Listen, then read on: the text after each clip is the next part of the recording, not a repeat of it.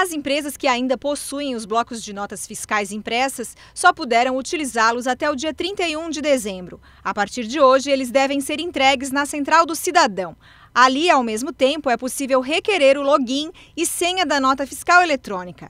A partir desta quarta-feira, a Secretaria da Fazenda não irá mais permitir a emissão do modelo antigo de nota fiscal para prestadores de serviço. E é claro que o município tem um interesse também, a questão de arrecadação, né, o combate à sonegação, e essa ferramenta vai nos auxiliar aí nesse trabalho. A questão da modernidade também, eu acredito que para o próprio contribuinte, para a própria empresa que faz a emissão da nota fiscal, fica mais fácil de se ter uma gestão, uma organização.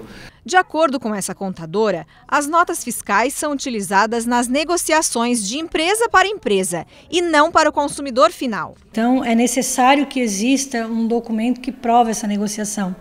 Até porque quando o empresário deixa de registrar um documento, um DANF ou uma nota fiscal eletrônica, ele pode ser punido por sonegação fiscal. E sonegação fiscal é um dos únicos crimes onde o empresário vai preso. Então, é bom ficar atento, né? Rose conta que os clientes dela estão usando a nota fiscal eletrônica há bastante tempo.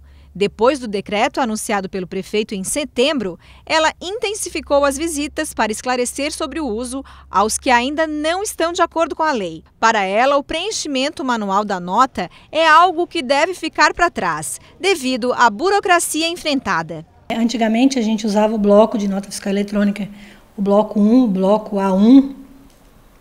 E para preencher esse bloco, a gente precisava usar 3 vias de carbono.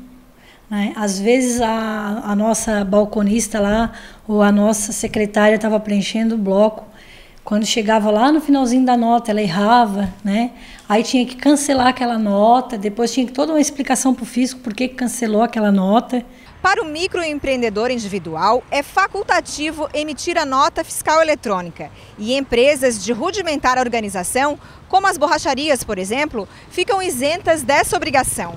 As informações podem ser obtidas no site www.prefeituramoderna.com.br, mas para criar login e senha é apenas na Central do Cidadão.